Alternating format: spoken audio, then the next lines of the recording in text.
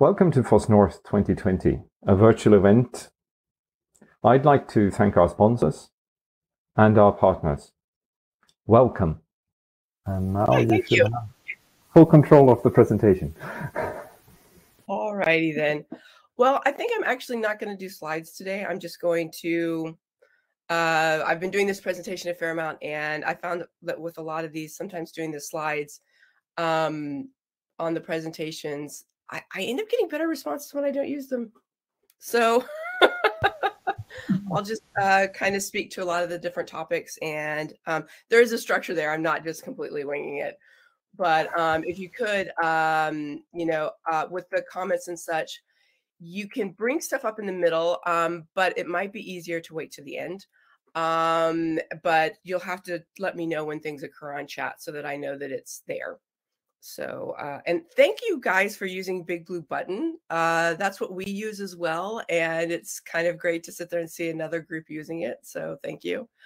So my name is Silona Bonewald, and I'm the executive director of IEEE SA Open, which is a new open source platform that we're launching. And we're trying to raise the maturity level of open source. And so the name of this presentation is called It Takes a Village. And what we're trying to do is address the issue of role diversity and inclusion in open source. And a lot of times we are doing that through tooling and things of that nature, but we're also doing it through some certain mechanisms. And so I wanted to kind of, talk about those. And so probably the first big thing is what is inclusion? And inclusion is really, it's different from diversity, right? Diversity is when you get all the different people that are there. Inclusion is when you set up an environment that's friendly to all of those and brings everyone in. The great thing about inclusion is a lot of times when you do it, you solve a lot of other issues in regards to that.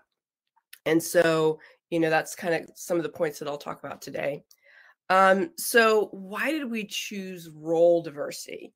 Well, there's a lot of kinds of diversity that are out there today. There's a lot of stuff in regards to identity politics, right? There's things that, we ask to get filled out on forms in regards to like our sex, our religion, our ethnicity, our, sexual orientation, et cetera, ad nauseum.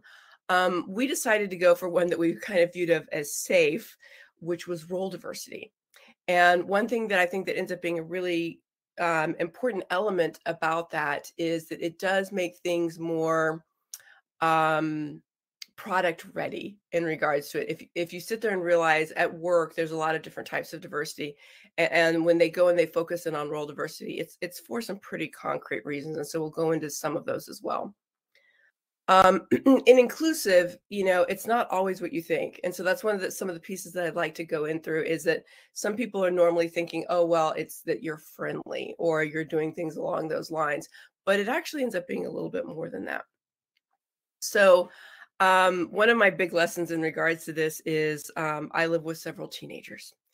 And when I wanted to share some 80s movies with the teenagers, and watching those movies again with a lot of them, there was a lot of cringe, as they say, in it, which is where, a lot of times where I felt very uncomfortable and realized, how much we've come from back then when watching those movies to where we are now.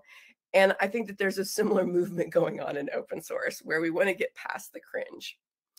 And one of those pieces, that I may offend a few people on is meritocracy. Meritocracy, when it was first brought up, it was a joke. It was actually talking about like how it wasn't a good thing to do. And I feel like it's one of those things that's great in concept, but isn't all that great in implementation.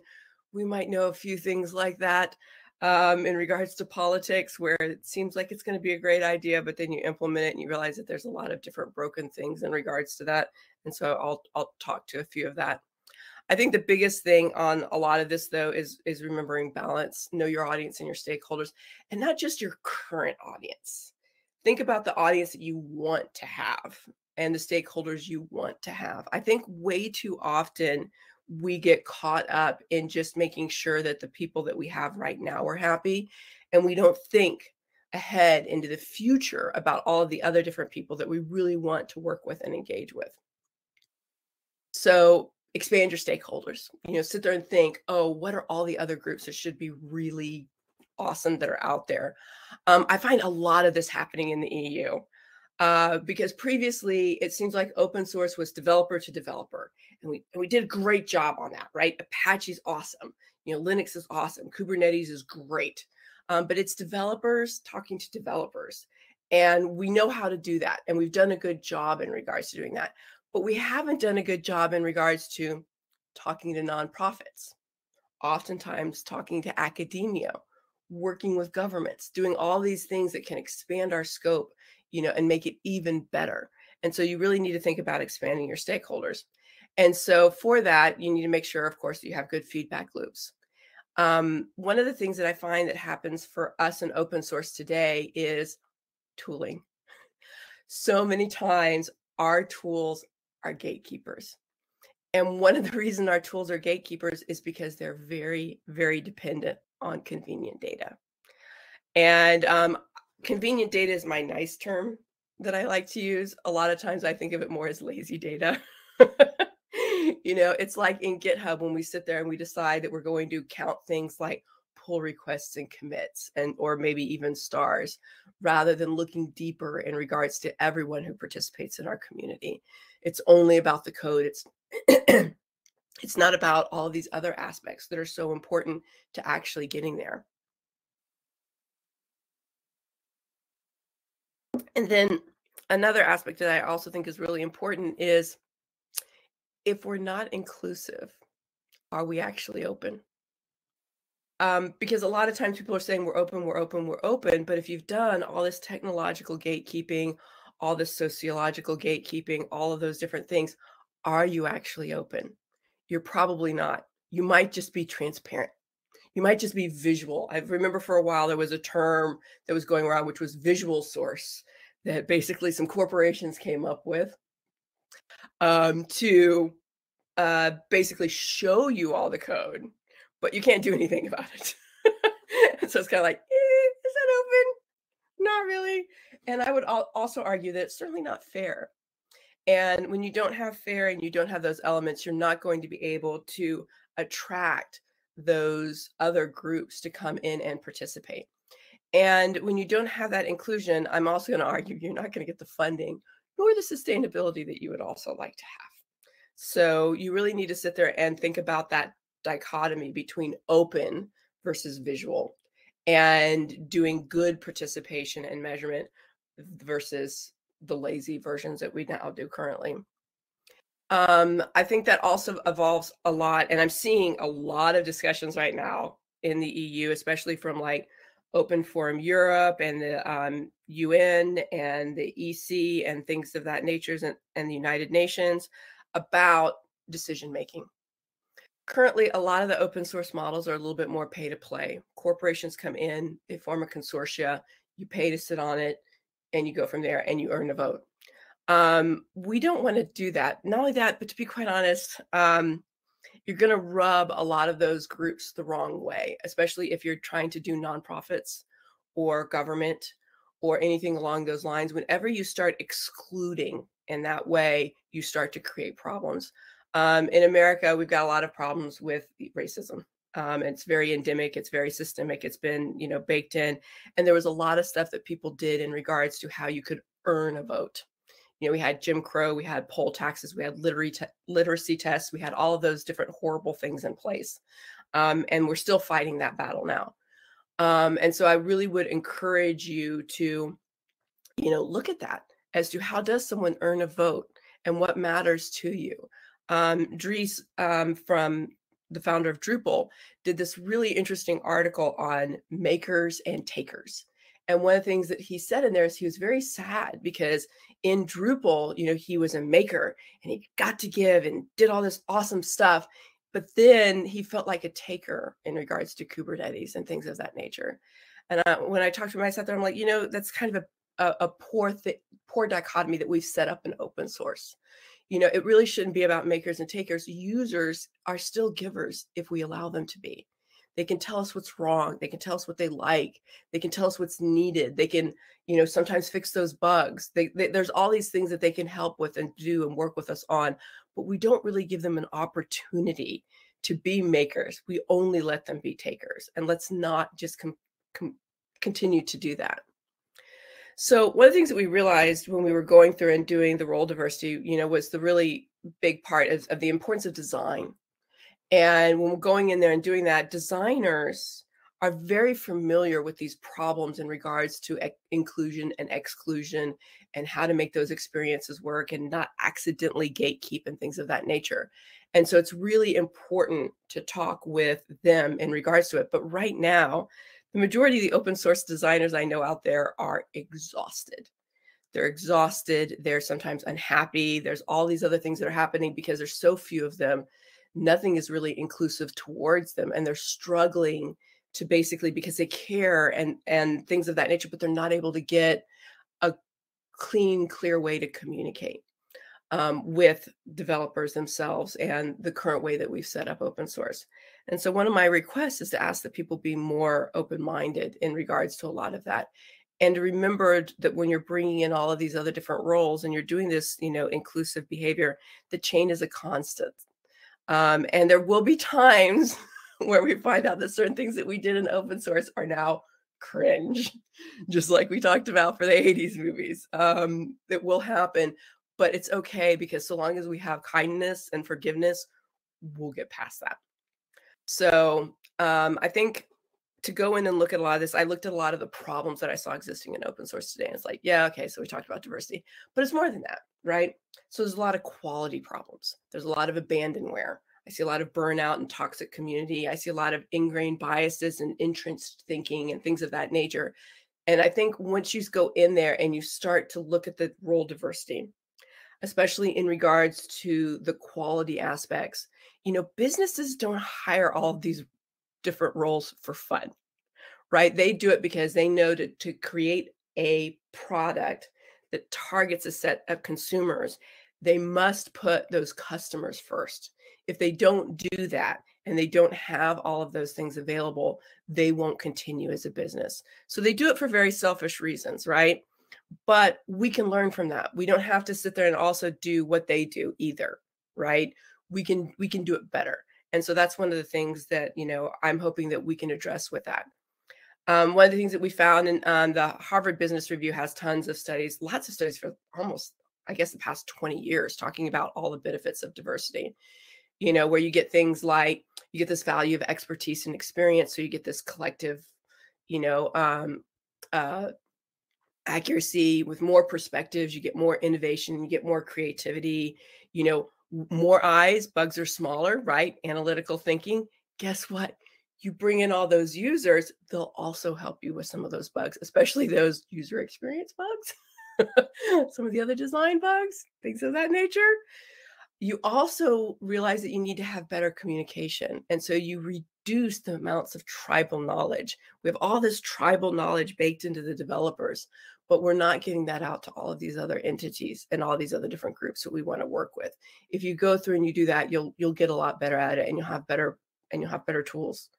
You also get increased productivity and also reduced fear and improved performance. One of the things that's important to note about creativity and innovation is so much of that is born when, our brains, when we're up here in the front in our frontal lobes is when we're smarter and we can come up with more stuff.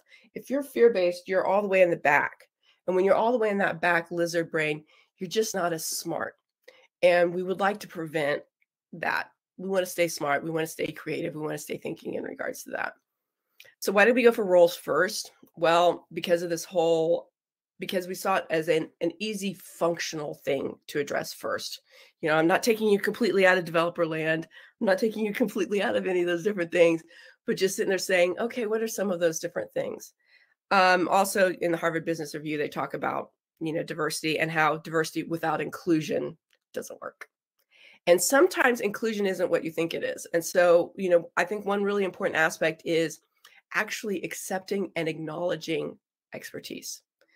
A lot of time we talk about meritocracy and oh, blah blah blah blah blah. Well, that only works if you're homogenous, if you're all one type. Otherwise, things don't work as easily, and not to mention the metrics get really hard to understand. Like one of the things that we discussed one time in one of the open source sessions I was in is leaderboards. In gaming, you have all of these leaderboards.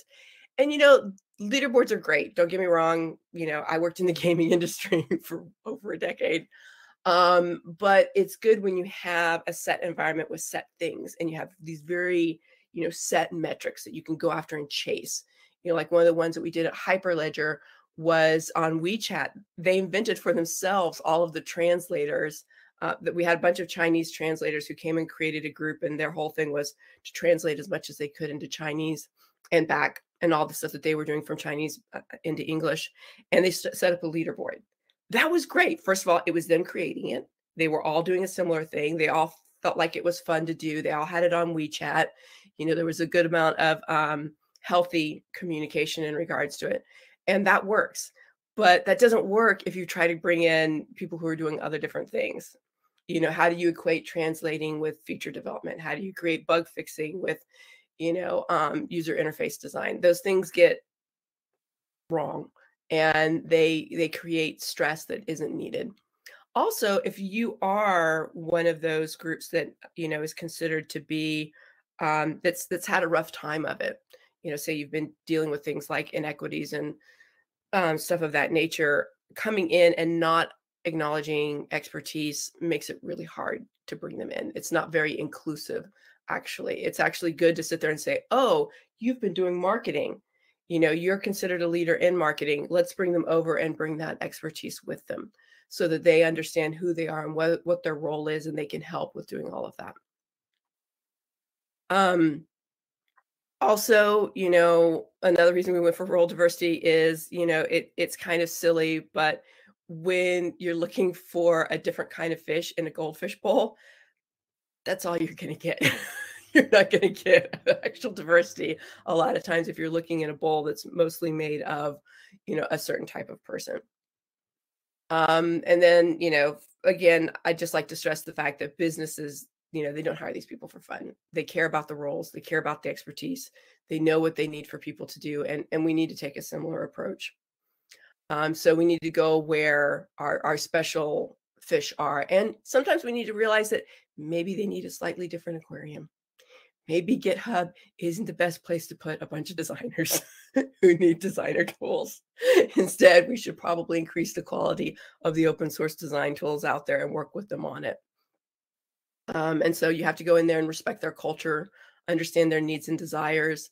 Expecting them to come in and then fit, to carve their little puzzle pieces to fit into the holes that you have for them, basically undermines a lot of those things that diversity will bring you. If you don't allow them to do the things that they need to do in the ways that they need to do it, you actually take away the diversity, and it's completely counterproductive. So there are some cultural things that you should always remember in regards to ways to work with people. One is going to be vocabulary. You really need to make sure that you've nailed down your glossaries and things, because terms mean different things for different groups. You really need to look at your tools and make sure that they are gatekeeping. Are they accessible? Are they collaborative? Do they allow these things to happen on the levels that the other people need for them to happen? And then also, remember location. It's 5:20 in the morning for me here in Austin, Texas. And, we have to remember the time zones and the languages issue so that we can make it easier for, that diversity to occur.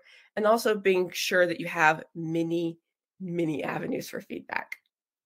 It's not enough to sit there and say, oh, go put an issue in GitLab. You've got to get out there and do more. Maybe you want to go do some OSINT, go do some open source intelligence. Maybe you want to do retrospectives. Maybe you want to do surveys or interviews or things of that nature. Please get out there and do more than that. And then remember the value of newbies. Nobody's better at knocking down the tribal knowledge than a newbie.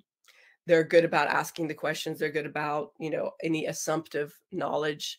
And then when they come in, they normally have a very clear perspective about quality and usability. of what it is that you're doing. And so they can actually come in and give you a lot of that too. And so we're trying to reflect that in regards to the tooling.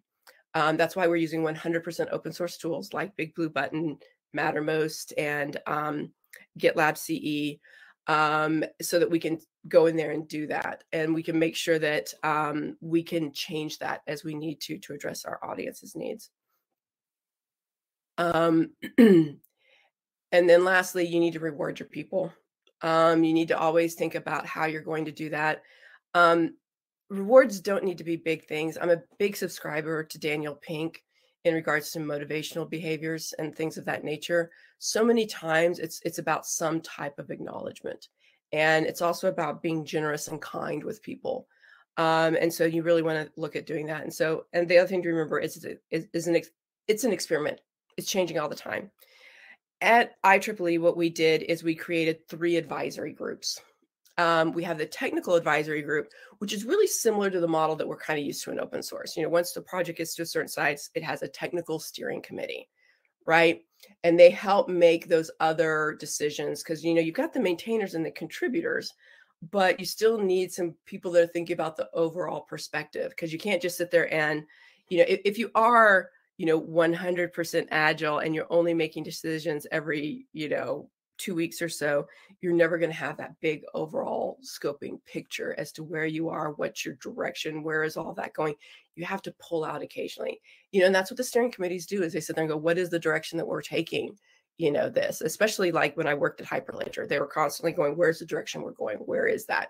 What are the different tools that we need to take? We also had the second group that we created is the marketing advisory group. And again, several of the larger open source projects have that, but they call it the marketing steering committee. And what they do is, they look at the positioning, what does things look like? They're much more likely to be engaging with the designers and things of that nature. Unfortunately, the majority of the implementations that I've seen on there have been more pay to play. And so it's all the companies coming together and saying, oh yes, let's collaborate. I'm like, let's open that out a little bit more. And so that's why we have these advisory groups, is because I took them to another meta level and sat there and said, what are the best practices for doing these kinds of things? How can we expand this past pay to play? And instead sit there and think about, how do we better engage with academic institutions and foundations and nonprofit orgs and governments and things of that nature. And so that's why we took it to that next level. And then the third one that we did is the community advisory group. I'm finding now, life's an experiment, changes all the time, right? We're supposed to change. At first, I was kind of like, well, this is the spirit of mentorship. This is what this is going to be. But I find now that things are dividing out into 2 main camps. One, there's the users and the special interest group. So one of the groups that's really active is the education group, because they're talking about, what does academia and K through 12 need out of this platform to survive and do codeathons and all these other different things that they want to do. So they're like, okay, but then I also found that there's this governance thread that's coming through where they're like, well, we need to figure out, when do we delete things? Because we've got this crufty stuff that's happening, and how do we handle this? And how do we handle all of these other different aspects? And, we need a handbook, how do all these different things work? And so they're like figuring that out. And then we're also, we are IEEE, and we do have a standards body.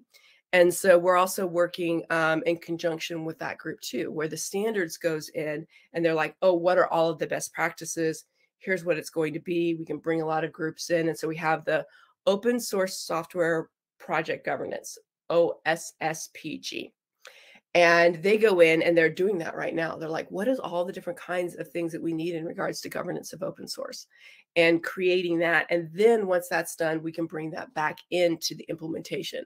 They're 2 separate entities, but they're things that can work together well and be able to create something that's more fair and that works both within the constraints that we have at IEEE, because it's hosted on our IT, as well as, what the community desires, and the fact that we're open sourcing that as well, so that anybody who wants to go in and create an implementation of it can.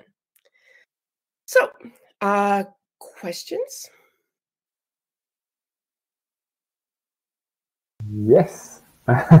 Just unmuting and trying to get my cam on as well. I blame the Dell for the awkward angle. We have a question from Marta. What would be practical examples of actions projects could make to increase inclusion today? Well, one of the things that we're doing is, like I said, breaking out of those normal constructs of you really have to go a little bit beyond just maintainer and contributor. You need to have a nice little comfortable landing space for those volunteers to come into. And so that's, like I said, why we created the advisory groups. One of the other things that we're working on right now, like I said, it's an experiment and we're all learning. And one of the things that we realized we needed was a better recruitment plan for all of these advisory groups, because our advisory groups are getting tired after 2 years. And so like we just did up a recruitment plan for IEEE SA's marketing team. To sit there and say, okay, now this is what we need to do. We need to bring some more people in. We need to, get some new blood in here. How do we go through and do that? And so we're doing some different things in regards to that. And of course, we're totally willing to, we share all of that everywhere. And so it's all on the platform.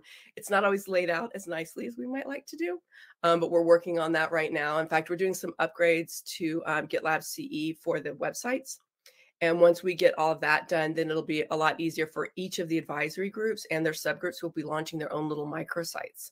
And so it'll be a little bit easier for them to lay things out and share things and make it more accessible. So you don't just have to go to GitLab. Instead, you can go and look at the website and poke around there. And then when you want to get down and dirty in it, then, there's people there to help you learn how to use some of those tools. And we're also expanding the tool set too, so that we can, engage on like that. Right now, we're working on some proof of concepts for both Nextcloud and we're also looking at a number of the different documentation collaboration tools, LibreOffice, Collabora, and OnlyOffice. So we're doing that as well to make it a little bit easier for increasing inclusion. And to be quite honest, Marta, I think the biggest and easiest thing that you can do is a wiki. That's what we did at Hyperledger. I brought everybody onto the wiki, and that's when the rest of the group got to see, for example, how much work the Chinese were doing. Like a lot of people thought, oh, these Chinese projects are dead. I'm like, listen, just because they're not showing up at your meetings that are in English and at 3 o'clock in the morning for them does not mean they're not doing something. They are. It's just not convenient for them or for you. And not only that, but God, who wants to speak another language at 3 o'clock in the morning? So once we created the tooling where we had the wikis, we had the multi-language capabilities, we had all that kind of stuff, they went gangbusters. And I think that's, a very practical example as to ways that you could go and help in regards to that. Cool, thank you. That actually leads me to one of my questions. So I'll skip over one of the audiences here. So would you have a recommendation set of tools for various tasks, or is that something that you keep in a repository or something somewhere so that other people can learn? Yep. Yeah. So within the technical advisory group, they're actually creating an entire process. I purposely recruited one of my friends from PayPal. We used to work together on open source. Well, I was the director of InterSource under Dennis Cooper, and he was one of the open source guys, and we worked together a lot. And I sat there and I'm like, listen, I said, remember all that cool stuff I did in regards to production readiness at PayPal? And because we ended up like redoing the orchestration tool from ideation to deployment to production, I'm like, I want to bring all that to open source. I said, can you come and help me with that? And so they've gone through and they've actually created this entire process where, first you propose it within the GitLab issues board. And then there's a template for it saying, does it do this? Does it do that? Does it do this? And then the community goes and looks at it and they evaluate and they go, yeah, we think this is cool, da, da, da, da. And then we create a POC of it. And that stays up for a little while, sometimes weeks, sometimes months. And then the community goes and like hits it with the stick and throws rocks at it and stuff, because the problem is not everyone accurately represents their open source project in regards to its features and usability. So we want to like test and make sure that it is actually what we think it is. And then we start some stuff with the IEEE through their process too, where we do, where if they okay it, then we start doing things like security audits and figuring out how to do it for infrastructure as code. And we do a whole bunch of other different things like that to make it ready to actually integrate into the platform. So it's about 16 external steps and like close to 30 internal steps within the IEEE IT infrastructure. So it's not a quick lift. Okay, I'm not going to say that we're going to be the fastest out of gate, but we are doing that. That sounds awesome. And is that something you could share afterwards if you have a link or pointer to something of your tool set? Yeah, awesome. Then I'll put it along with the talk description on the site afterwards. There's another link being requested actually by Yari for the HBR study that you referenced a couple of times. Is that something you can share? There are so many of those, Yari. If you just go to HBR and look for inclusion and diversity, you'll sit there and see that there's a body of them. I think I can grab like some quick references to like 3 of them, but there's close to 20 that are out there. They've done some pretty extensive studying in regards to that. So so let me grab, like, here's 2 quick ones I can grab for you.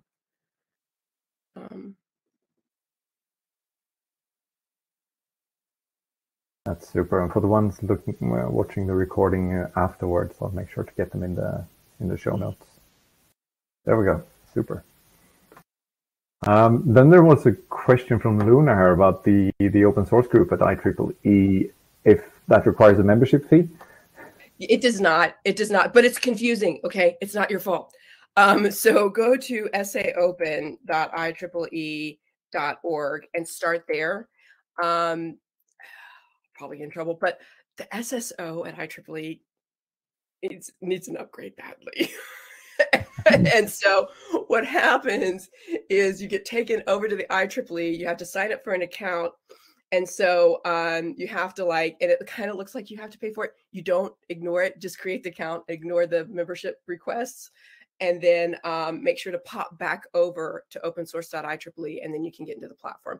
You can go and view the platform now. And in fact, a lot of those documents are up and on. It's just hard to find. And so if you go to opensource.ieee.org, that's the actual platform. And all of the advisory group stuff is completely readable and it's there. It's just you have to go look for the group. We haven't gone through all the stuff that we want to do yet to make the landing pages nice. And that's why we're doing these microsites, is because I think these microsites will aid in navigating those advisory groups in the future. And so that's one of the things that we're working on. That sounds great. There was a follow-up question from Yara here as well. When it comes to open source, tools are often text-based. Do you have any ideas or proposals for how to improve inclusion for people with dyslexia, for instance? Not yet, but one of the things I'm loving, Yari, is the new special font that I get to use on my Kindle. So I think that would be a great suggested feature, is figuring out for all of these text-based things, how do we change the fonts? Why can't we do the dyslexia-friendly font? Why can't I decide that I want to look at those fonts, right? To make it a little easier for me. That's one of the fonts that's sort of heavier in the bottom, so to speak, so that you get a... Yeah, it's heavier, and then it has like some weird kerning in it too that also helps things not go... Yep. But yeah, I'm loving it for, it makes a lot of things a lot easier. And I think that's the kind of thing that I feel like we can have when we actually use open source tools, is then we can go in and start doing those things that we need, like being able to change the fonts and the languages. And then one of the things that we are looking at also, Yari, is, for the designers and such, we don't have great tools for them. And it's also been a bit hard on our nonprofits too, because the document collaboration in GitLab kind of sucks. It's like trying to actively do pull requests and things of that nature is like, And so that's one reason why we're looking so much at like Nextcloud and one of the documentation tools as well, is because we're trying to figure out which is going to have the best selection for us to be able to collaborate better on those. And maybe with those, we can more easily get, the text that we want or the readers that we need or things of that nature. And with the designers, they need to manipulate graphics. And just to give you a little bit of the IEEE bias, we care a lot about open hardware. It is IEEE after all.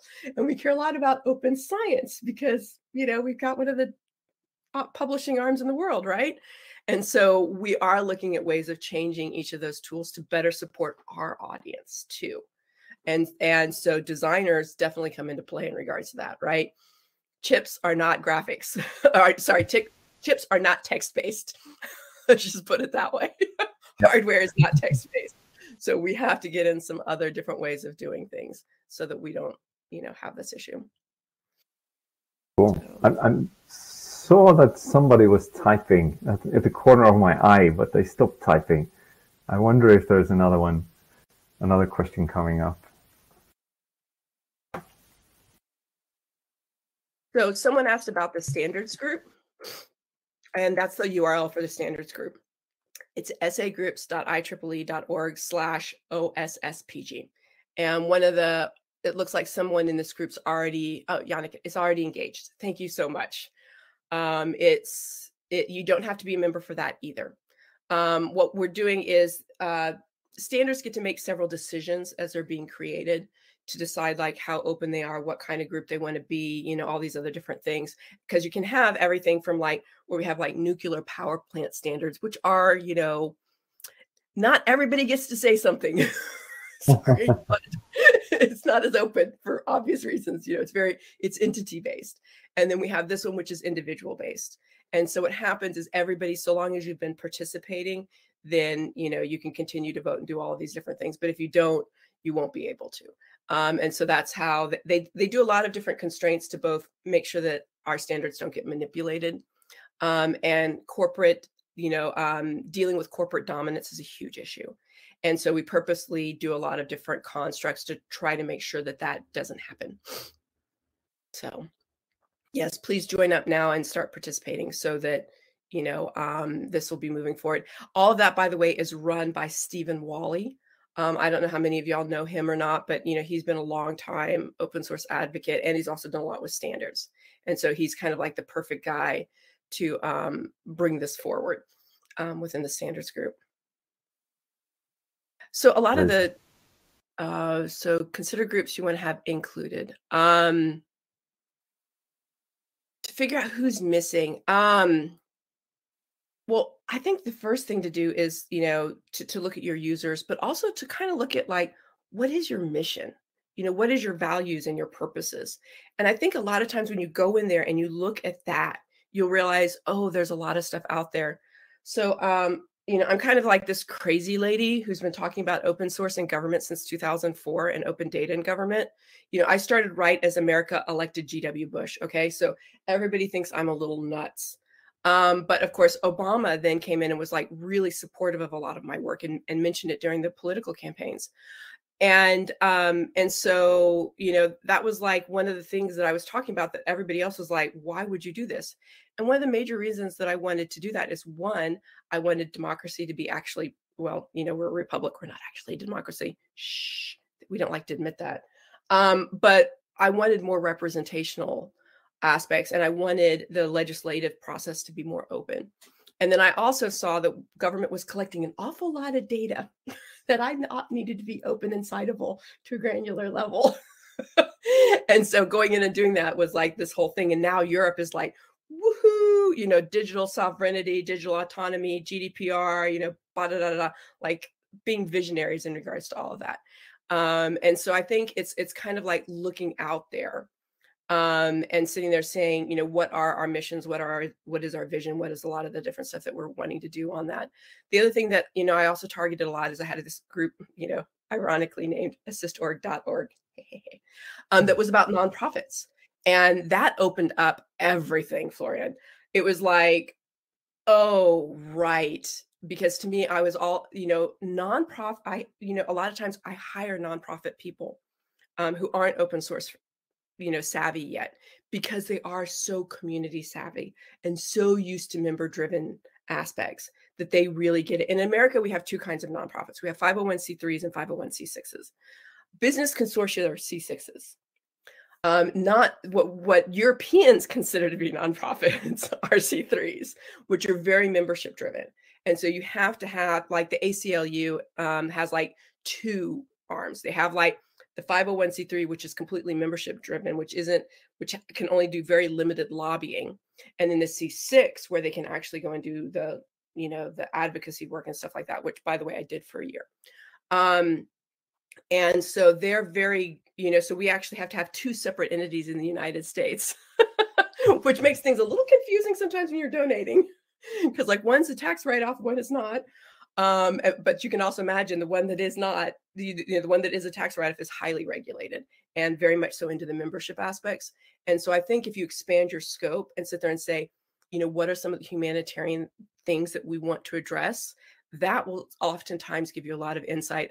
I think that's why we have a bunch of things, exploding with this Ukrainian invasion, is because suddenly a whole bunch of people are sitting there going, oh, we want to impact this. We want to go in there and do that. And I'm watching a lot of that happen in the OSINT community.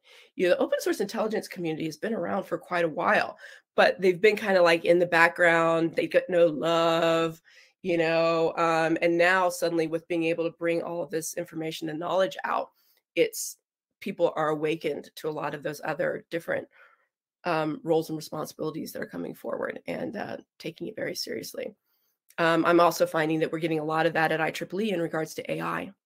And so we have this ethics in AI group that actually has created the 7,000 series of standards, which talks about when you're designing these things, how do you design to, as Google once said, don't be evil. They've gone through and been a little bit more constructive in regards to that. So that would be my suggestion, is looking at mission and values and, things that you want to impact. Super, thank you. And then I haven't seen any typing up at the corner of my eye for a while. Let's see if there are more questions. Going once? Raise your hand quickly. Going twice? Going three times. Then I'd like to thank you for getting up so super early. It's been really interesting, and I'm super impressed of winging it virtually without a presentation or slides. That impresses me. Well, it's one of those things where I really want to engage with people. And, one of the things that I do when I'm in person, right, is I have the slides, but girls like this, click, click, click. And I'm walking around the audience and trying to figure out how to engage. In fact, I may have had a confetti cannon to fire at the audience one year at South by Southwest. And sometimes I have candy that I throw out. And so I do a lot of different things that I really want to bring people in. One thing that I do love about the virtual format is the fact that I can sit there and see the chat after I'm done with doing the presentation. And then I can sit there and go, oh, yeah, because I feel like that removes, one of those barriers, because it's hard to get up, walk over to a mic and say, hey, I want to ask a question. Speaking of inclusive behaviors. And I think it's a lot easier to come over here and go, especially when you can do it as you're thinking about it. So for ADHD, I think it's a lot easier to sit there and just type up a question, because one of the things I used to do is write everything on Post-its. And so I would write it on Post-it so that I could still stay and watch without having to remember, and have that wheel spinning, and so I was able to actually engage and then go up and sit there and go, okay, here's my question. So yes, but I have to admit, I do miss Europe. You're more than welcome to Gothenburg next year. I wonder if you can fly with a confetti cannon, though. That might be.